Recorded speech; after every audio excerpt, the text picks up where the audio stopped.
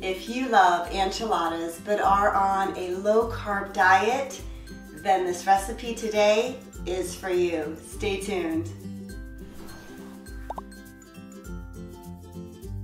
Hi there, my name is Katrina. Welcome to the Organixx channel, where we are committed to supporting you in your health, one healthy recipe at a time. Today we're going to be making a low-carb enchilada soup. Begin by heating 2 to 3 tablespoons of either heart-healthy olive or avocado oil in a large pot for just a few minutes.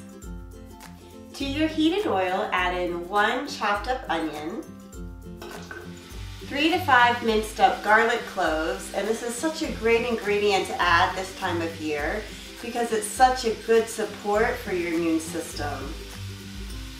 1 chopped up jalapeno. So if you like a spicier soup, definitely include that white pith that connects the seeds to the jalapeno. Otherwise, you want to remove it so that it's not so spicy. 1 chopped up bell pepper.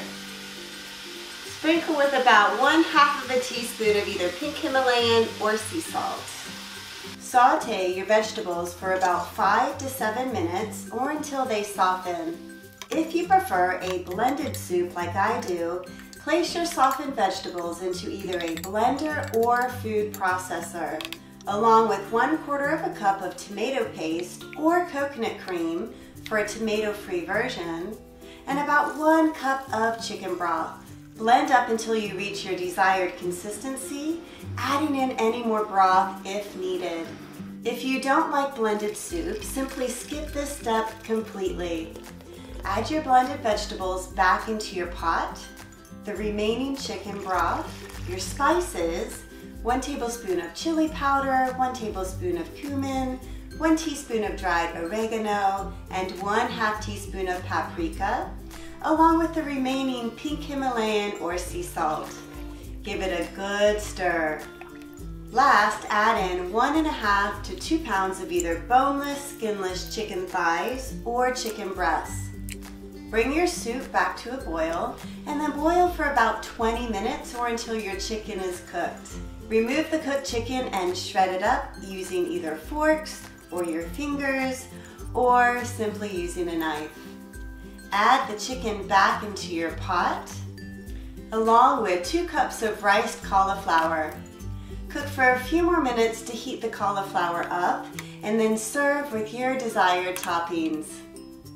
We are ready to give this enchilada soup a taste. I highly recommend squeezing a little bit of fresh lime juice in there. Also, some other toppings are some fresh avocado slices, some cilantro. You could add some more jalapeño if you'd like to, maybe a little spoonful of coconut cream or sour cream, and even your favorite gluten-free tortilla chips would be delicious. So let's give it a taste.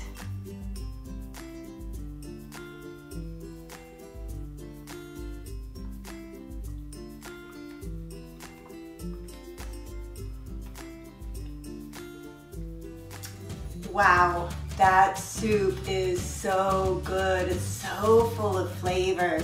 I love the cilantro. That always ups the flavor, as does fresh lime juice or lemon juice. And the avocado chicken, delicious. I hope you give this one a try. Thanks so much for joining me today. Hey, if you have any questions or if you tried these recipes and want some feedback, definitely leave your thoughts in the comment section below.